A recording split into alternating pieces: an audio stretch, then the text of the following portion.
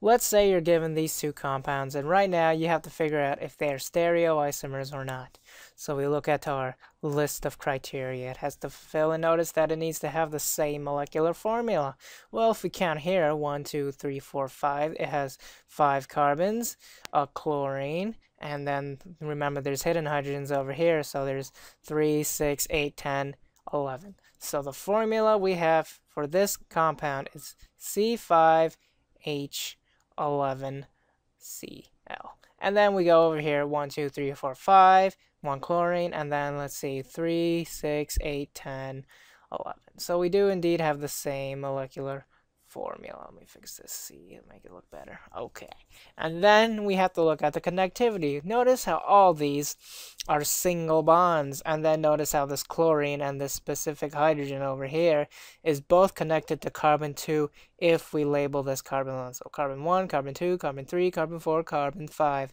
Notice how this chlorine and this hydrogen are both attached to this specific carbon number 2. And then we also have the same thing over here. So they do indeed have the same connectivity.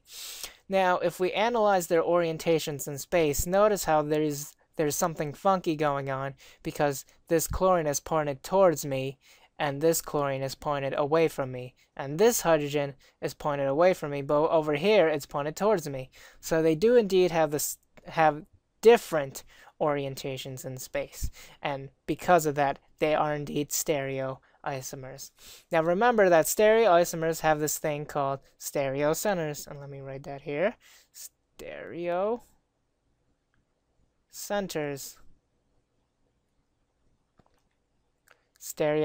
Now what are stereocenters exactly?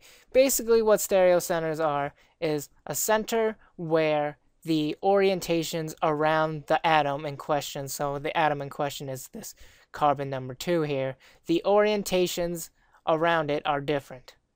The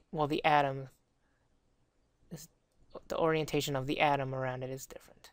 So I'm just going to put this here to know that they are these are stereocenters. And remember the original, if we didn't do this stereochem business,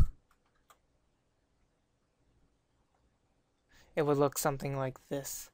And these are the two structures that we get. Okay, now let's say that you're given this. Pretend you don't have this right now. Pretend you are only given this, and you're ordered that you need to find out how many structures you can draw. Well, we could use a mathematical formula known as 2 to the n. This formula over here, and n being the number of stereocenters. Excuse my penmanship. It's number of stereocenters. So since we only have one stereocenter right here, it's 2 to the 1, so it is 2 structures. And later on we'll find out that some of these structures are actually identical, so you'll actually get lower than 2 to the n. But for now, 2 to the n number of different structures. Alright, let's go on to the next topic, which is chiral centers. Now, chiral centers are a subset of stereocenters. Oh, before I go on to that, there's something I have to address. The deal with double bonds, or alkenes. What's going on with alkenes over here? Well, if we compare these two alkenes, these are both alkenes, but they are different. Notice how this methyl group is pointed opposite from this methyl group, so it would be called trans. It would be called trans. Now this one is pointed in the same direction as this one, so it would be cis. Now from this we can say that alkenes are also considered stereocenters.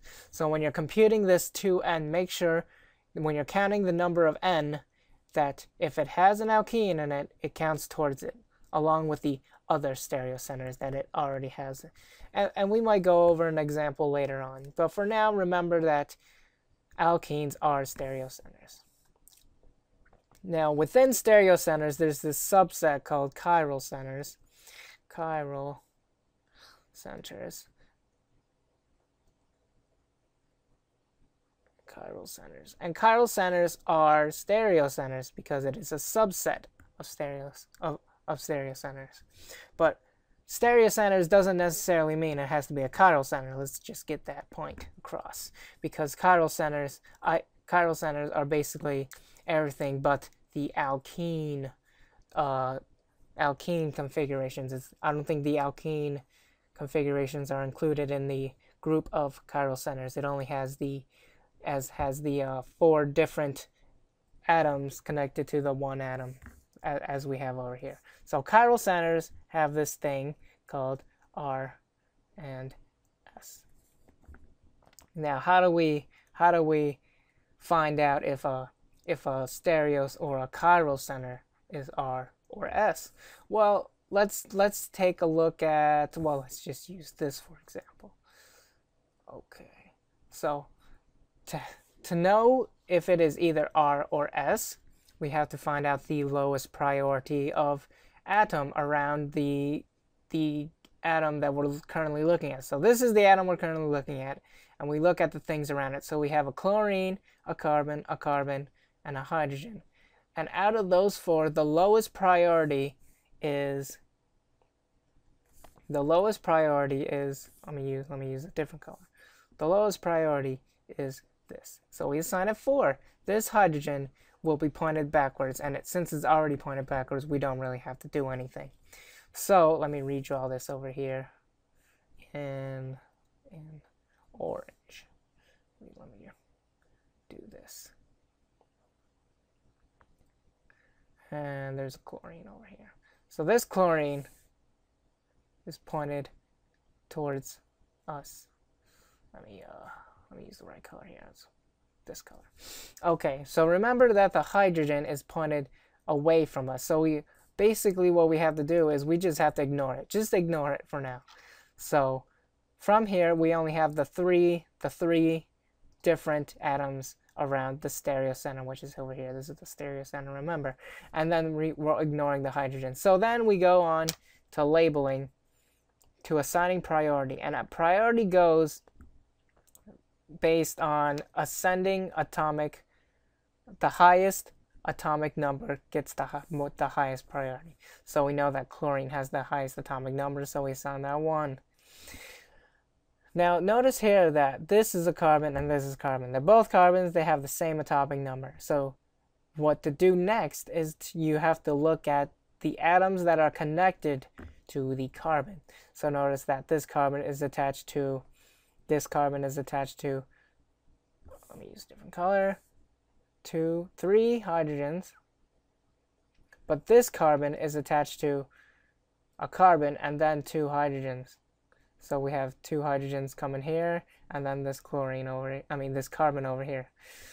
So therefore, the next highest priority atom would be this one, due to the fact that the things connected to it have higher priority because of this carbon. This carbon is attached to another carbon, while this carbon is only attached to 3 hydrogens.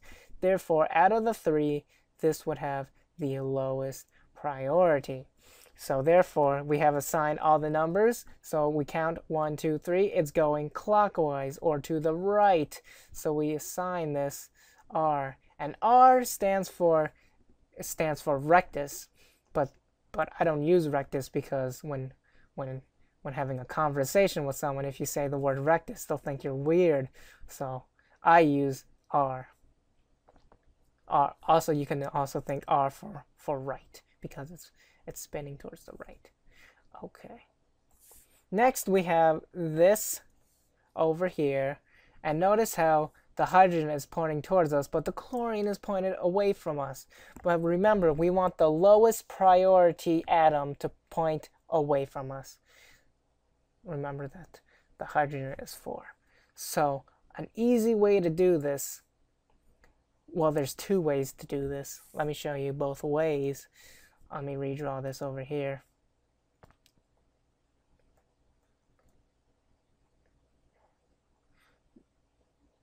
Chlorine and then the hydrogen.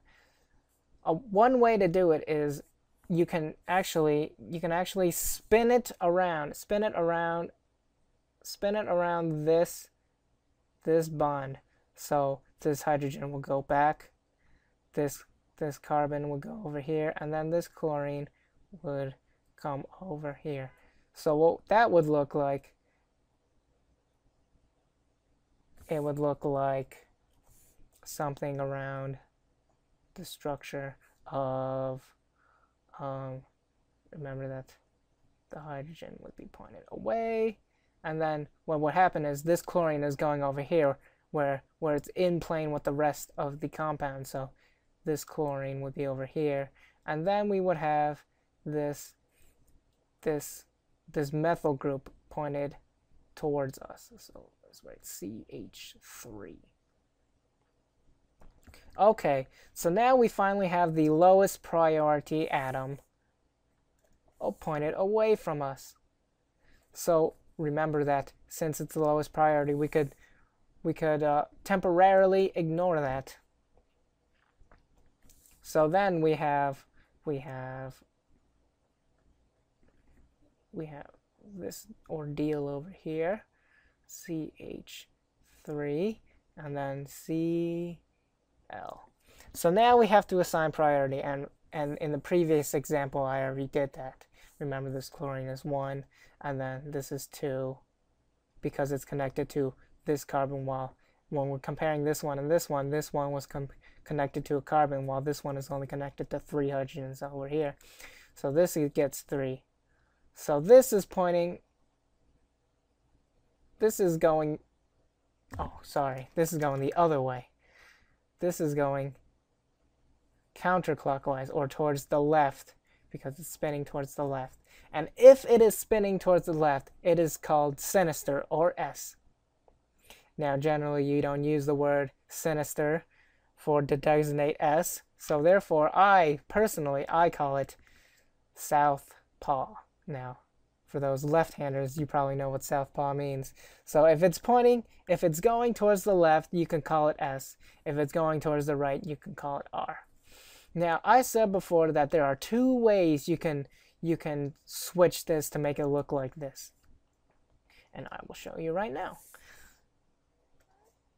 So if you have, let's say, the original, what was the original? It was something like that. Okay. So let me get my original structure over here going on.